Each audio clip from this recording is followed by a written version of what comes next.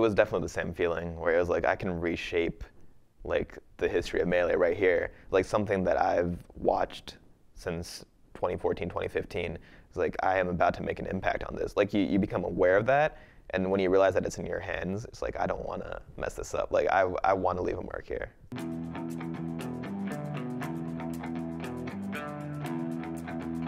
It's 2018, and Boston, Massachusetts is playing host to its third installment of Shine, a Northeastern National Tournament series for Super Smash Bros. Melee. The #1 ranked player in the world, Team Liquid's Hungrybox, entered this tournament with expectations of claiming another gold medal alongside a 2-year win streak at the New England Super Major. Heading into winter semis, Hungrybox's matchup against the up-and-comer Zane was predicted to add another win to his already growing collection of sets against the new school Marth player. But it wouldn't go that way. Not at all. In a competitive fighter beginning to exit an era defined by 5 unbeatable players, Zane would defy all odds and show the world that even the gods can bleed. That's it! That's it! He beats Hungrybox! Zane takes the set! He's in grand finals! Is this the birth of a new god? Zane wins Shine!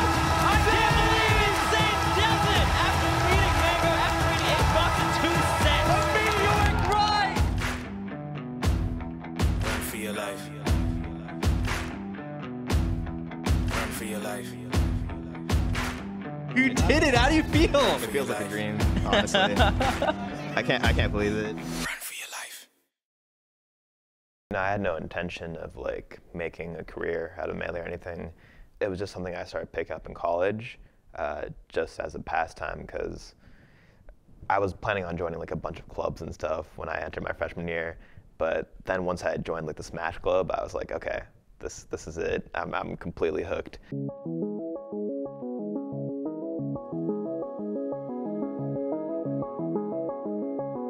Shine 2018 was a national-level Super Smash Bros. Melee tournament, taking place on August 24th to 26th at the Seaport World Trade Center in Boston, Massachusetts. Overlooking the historic Boston Harbor, the massive 118,000 square foot venue held 1,399 attendees, 904 of which had entered the Melee singles bracket. Although it took a dip in numbers from Shine 2017, the series would see itself become a mainstay in the Melee community, as well as the namesake tournament for Smash in the Northeast. New England's premier event would also be a welcome addition to the Melee tournament circuit, as prior to Shine, the last time the region held a major was all the way back in 2004 for MLG Boston. The third installment of Shine would deliver just as much excitement as the previous 2 years. S2J got the Pokemon Stadium glitch against Plup in a real tournament set. First time, could we see... Oh! What the hell? Wow! Are you kidding me? The Pokemon glitch in top 8 at Shine! Shroom went on a very impressive losers run with 4 straight 5-game sets, followed by a 3-0 against None to qualify for top 8, which felt fitting when you think about his dramatic set versus Mewtwo King at Shine 2016. We agreed to no chain grabs. And so, you know, we're having a good set, and then I slowly start fucking him up. He's getting fucking whooped. Yeah, he's getting whooped. And game 4, or I win game 3, and he's just like, all right, chain grabs on next game. And Ninja even offered to add $50,000 to the prize pool if Joseph Mango Marquez ended up winning the event. Mango, on a bit of a dry streak through 2018, having not won an event in the year, did not end up breaking his curse here. He exited Shine 2018 with a bronze medal, losing in winners finals to the eventual winner of the tournament. I love the tournament victories where I get to sort of geek out as a commentator about people doing something new, bring something fresh to the table. But before we get there, we should probably talk a bit more about that person who won Shine and why it's so important.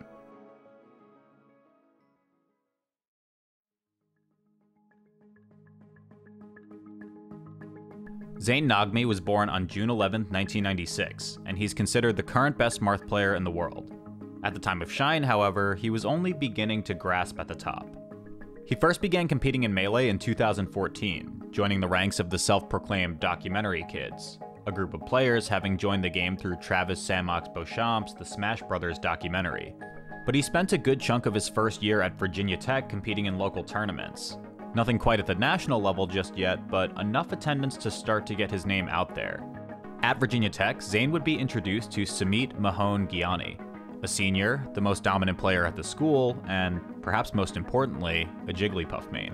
I always joke about being his mentor, but the truth of it is just that, like, when he was starting out, I would just throw out these, like, throwaway comments, and he would take them and just do incredible things with them. Almost a year after his first local event, Zain would enter and win the Smash at Xanadu Fall Arcadian, a tournament format designed for lesser-known players, where anyone currently ranked was ineligible to compete. It was formative for me to like play through that and like kind of have that.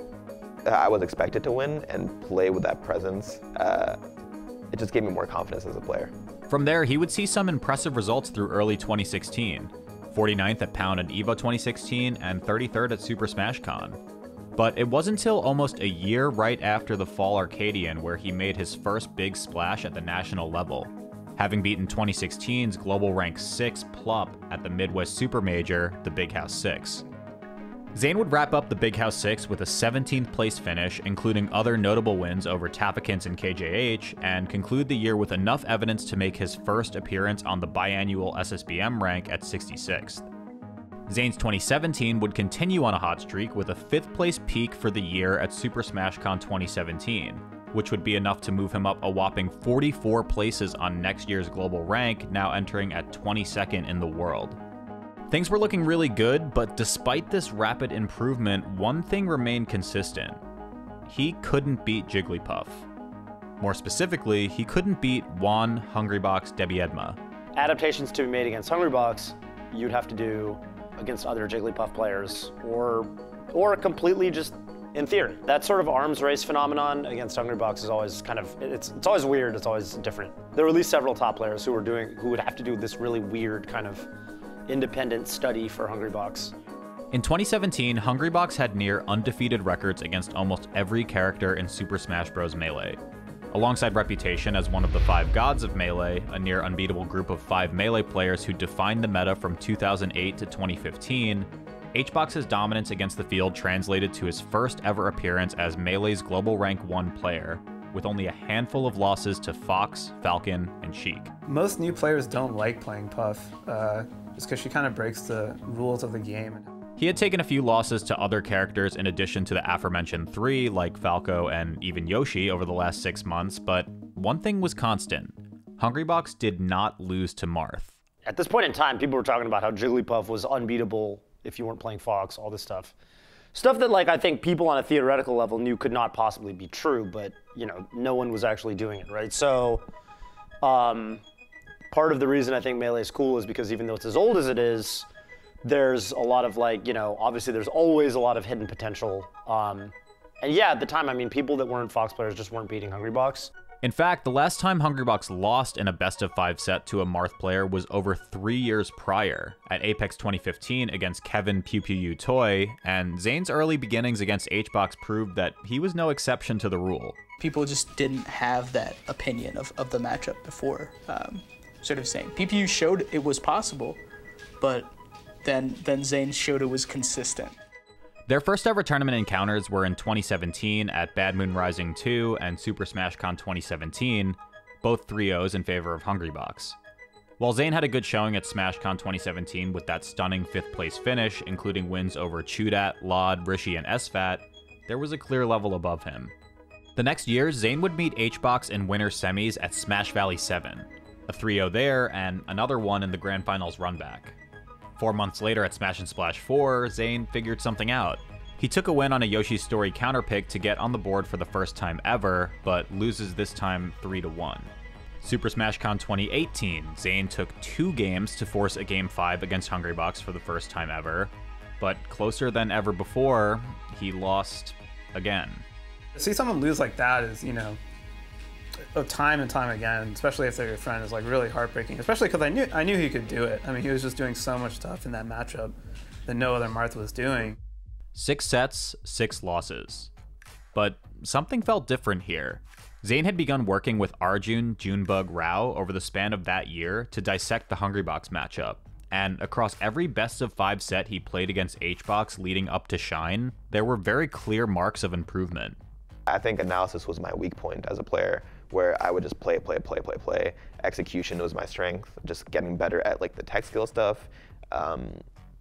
just getting better by playing. But June kind of showed me how to like break down the game, slow it down, understand what your opponent wants at certain percents. He would learn things instantly.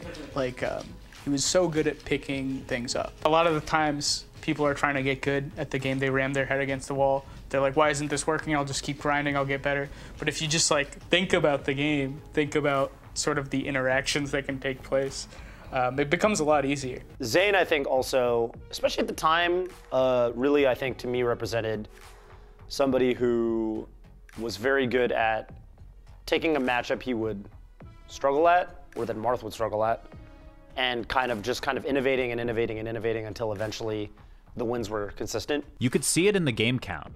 0-3, 1-3, and most recently 2-3. Zain was knocking on the locked door of a victory over an infallible Hungrybox, and it was only a matter of time until he found the right key.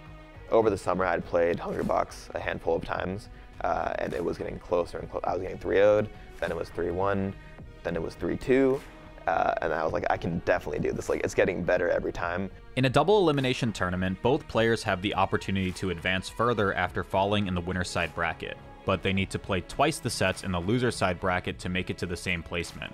The winner's side bracket serves as a bit of a cushion to advance as far as possible, and the loser's side is where everything is for keeps. Zain would first play through Golden and PRZ in pools, followed by Drunk Sloth, Lucky, and None in top 64 of bracket in order to qualify for top 8. That tournament sucked. I hate the Arduinos. Zain encountered Hungrybox in winner semis of Shine, well into top 8 of the bracket, and with a guarantee for 5th place even if he were to lose here and in his following loser side set. With a full year of losses to reflect on, it was time to see if Zain could finally pop the bubble. Let them know for real this time who's going to be playing in our winner semifinal number 2. The two sit down in adjacent seats, and after a few minutes of discussion and setup, the first game commences on Battlefield. Things look alright. Zain clearly has a plan, and he's picking up on habits that he and Junebug discussed, like an immediate nair out of shield on HBox's blocked bear. Out of all the gods, he's the most patterned player. Back then in Melee, I think everybody was just trying to beat HBox. HBox was just by far the most consistent player. I thought he had a lot of habits. From seeing the game with my lens, I thought that there were a lot of things that were exploitable. Just 7 seconds in, Zain drops shield for a counter option and gets hit with a stray up tilt from HBox, which converts into a tech chase rest. Perhaps a bad omen, but this is a matchup of inches, and Zain knows it. Hungrybox is really good at just kind of wearing people down, kind of like the game outside the game, just, you know, stalling them out when they're having good momentum and, you know, doing, I don't want to say weird stuff because I think it's, you know, calculated, but just doing things to throw people off in all those clutch situations. The discipline continues, well-spaced aerials into immediate resets or calculated follow-ups. HBox bears, Zain blocks, Zain nairs. Rinse, repeat. But as much as Zain is able to restrain himself, a forced issue results in a huge string from Hungrybox, which ultimately leads to a second stock. Those inches turn to feet.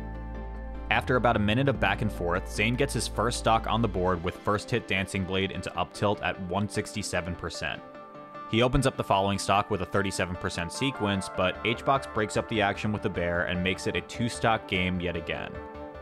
Zain answers back with the grab to F-smash conversion, but it's too little too late.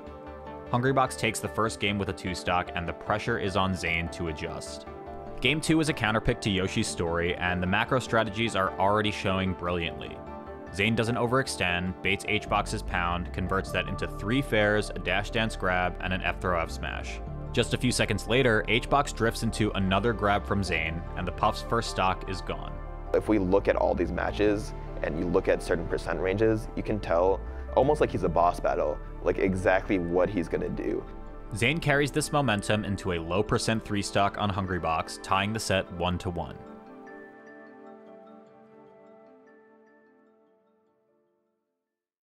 In a best-of-5 set, players are not given the opportunity to ban a stage. They also can't counterpick to a stage they've already won on. This is unique from traditional fighters because different stages affect character matchups due to a number of factors like their size, blast zone locations, or platform heights. Hungrybox takes Zain to the as-expected Dreamland 64 counterpick for Game 3. In 2018, and even to this day, Dreamland 64 remains an excellent counterpick for Jigglypuff. The large blast zones allow for Puff to survive later into each stock, and against a character like Marth, kill options can become more challenging, if not impossible, to convert after a certain percent, which allows Hungrybox to thrive in single neutral wins. To most players in the current era, the way to beat Hungrybox in a best-of-5 set was to steal away at least one game on Dreamland. But most players in the current era also conceded that HBox would win on the stage very, very often. As stocks are traded back and forth, Zain finds a grab almost 5 minutes into the game and converts a pivot tipper. HBox barely dies. With the crowd behind him, Zain takes game 3 on HBox's comfort pick, and he only needs a single game win to take the set and advance to winners finals. But the lead wouldn't last. Hungrybox makes a return visit to Dreamland for game 4 and convincingly 3-stocks Zain to bring our set to game 5. As the final stocks of winter semis wind down, shades of all of his sets before come flooding in. I was slowly becoming more and more numb to the feeling of like, this is game 5 last stock, and instead of like really overly thinking about it, I would just recognize that those feelings exist and be able to concentrate at the same time. HBox in particular is really good at, in high tense situations, completely shifting his game plan at the like weirdest moments, like last stock, when it really matters. And I think being aware of that, more aware of that after the SmashCon set, was really helpful. I assume it was more challenging if you're playing a different character.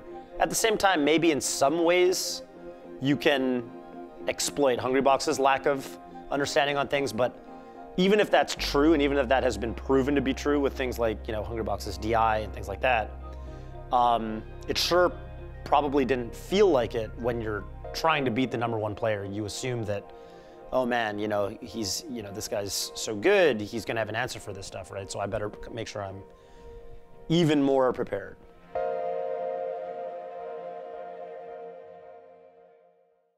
I think the way he did it kind of like told me, and by Hungrybox's body language, it kind of like told me, yeah, he's got it in the bag. Before you know it, it would be Zain taking his first ever win against Hungrybox. The first Marth to beat HBox since Apex 2015, right on the Boston main stage, with all of his friends watching. Your losses make it all the more satisfying. The culmination of everything that I wanted.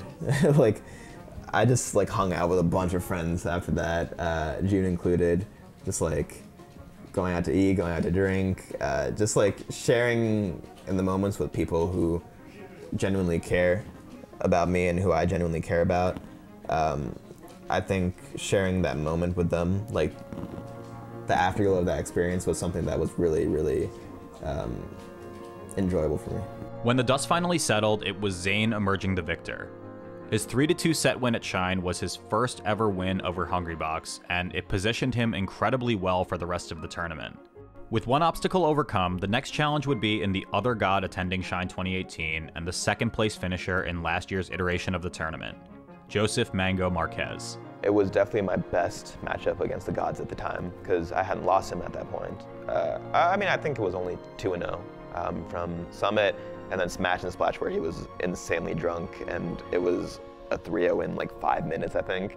With potential to go up 2-0 in the set, Mango, in classic Mango fashion, goes for a stylish follow-up which costs him the stock and ultimately the game. He's got the Marth killer. Yeah. When you roll toward the ledge, oh, he went too risky, Mango! He would bring Zain to a last stock game 5, but when Zain finished the game with a rather plain edge guard, he nodded, acknowledged Mango, and turned to the crowd. Only grand finals remained, and only a rematch against one of the gods stood between him and glory. And as fate would have it, Shine 2018 would continue to test the mettle of the young Marth player. Zain would need to surpass his limits against Hungrybox for a second time to take home a gold medal, his first win, and mark the beginning of a postmodern era of Melee.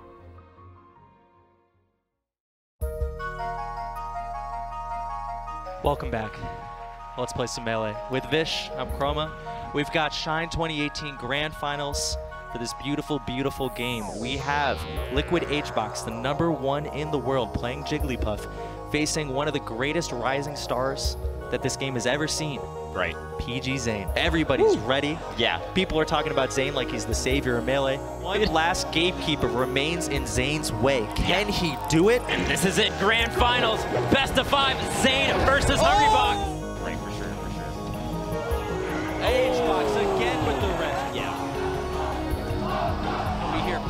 that bubble. Bucks continues to do that. That's some crunch. Crunch helped them out with that. Oh, not that time. Zayn, very solid game one. Oh my god, and again, Zayn is in winner's side of Grand Finals, so he only needs to take 3 games to win this tournament. Zayn tried to go for his patented edge cancel. Oh my god, every time. Can we talk about that pivot a little bit? He's gonna have to keep up this energy for maybe 2 very grueling sets if he can't finish it off here. Oh, goes for the second hit on the side B, and he's out of there! Oh my god, he's up 2-0 in Grand Finals. Zayn with the mini pop-up as well. Zayn could close this out with the most flawless stock we've ever seen. Yeah, dude, he's got it in him. Oh, but it looks like HBox is gonna keep that one home. And HBox on the board. Oh my god, he's off stage. The Nair will send him off. HBox possibly on his last stop of the tournament. He needs to take this out fast. Zayn needs a quick 50%.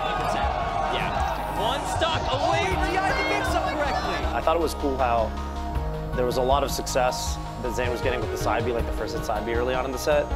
And then it was like, and then HBox kind of found an answer to it, and he'd like crouch it. And then at the very end, it was like 2 hits of side. Popped him up and got that very good. So Armada actually gave me some advice too, versus Puff, before this tournament.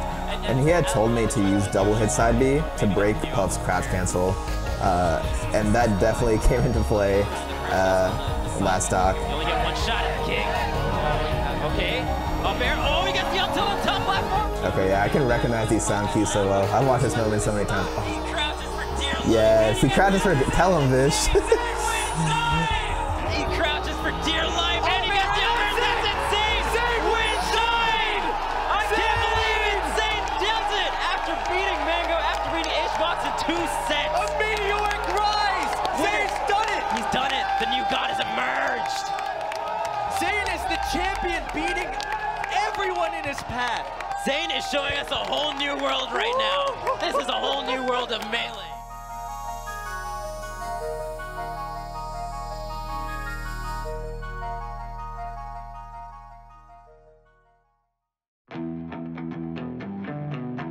As I got better at Melee, I realized that the coolest thing for me, I love the game so much, but there will be a time where it's like, it's not gonna be everything to me. And I think the more valuable thing is, what was I able to learn from the game? Zayn's win at Shine 2018 would mark him as one of a very select few players in Melee to take a major tournament over any attending 5 gods. At the time, Zayn was ranked 22nd in the world, leaving him as one of the lowest ranked players to ever win a major tournament. He would quickly jump up to global rank 9 in the summer of 2018, and then to rank 7 in 2018's full top 100 listing. The first major win in Melee for an MDVA local since Azen at Viva La Smash Taclysm in 2007. The first documentary kid to win a national tournament.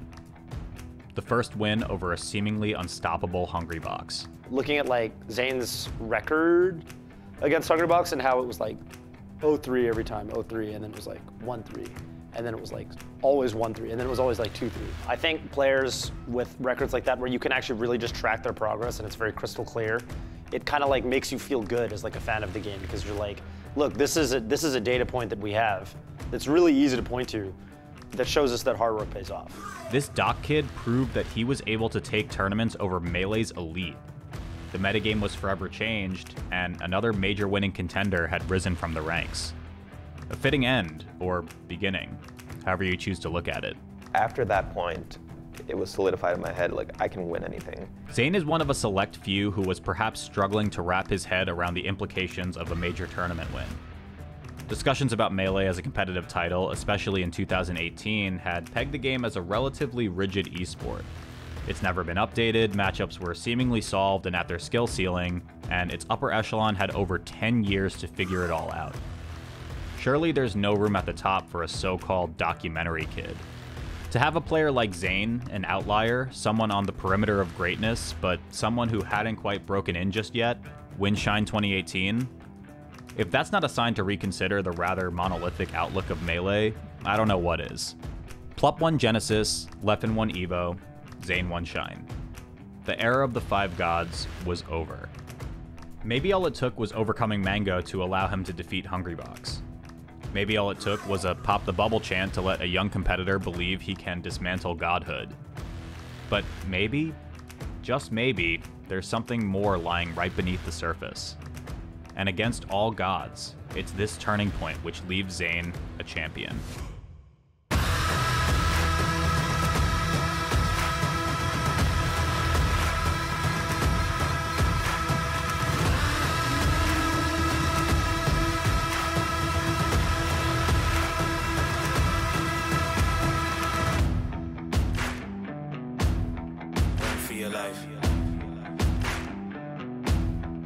Zayn Nagmi, tag is Zayn from Virginia.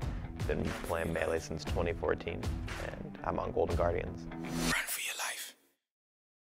To see the full uncut interviews, consider supporting Turn Down for Walt on Patreon. I guess if you want to do any kind of ending. Can I do this? It's like, I'm Zayn, and you're watching Golden Guardians. Oh, let's go. That was sick.